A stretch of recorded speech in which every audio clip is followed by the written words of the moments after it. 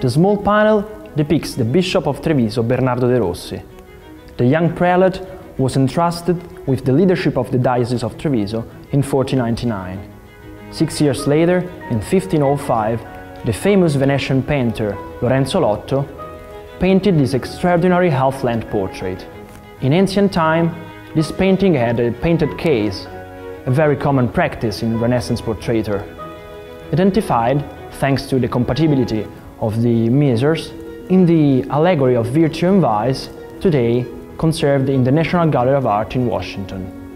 De Rossi holds an handwritten scroll in his hand and has on his index finger a ring with the engraved family coat of arms, a rampant lion.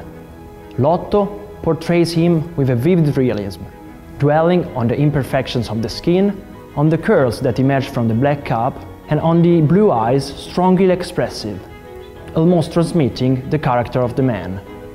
Giovanni Bellini's influence was very strong in the young Lotto, who was just 25 years old at the time of the portrait. Portrait of the Bishop Bernardo de Rossi, Lorenzo Lotto, 1505.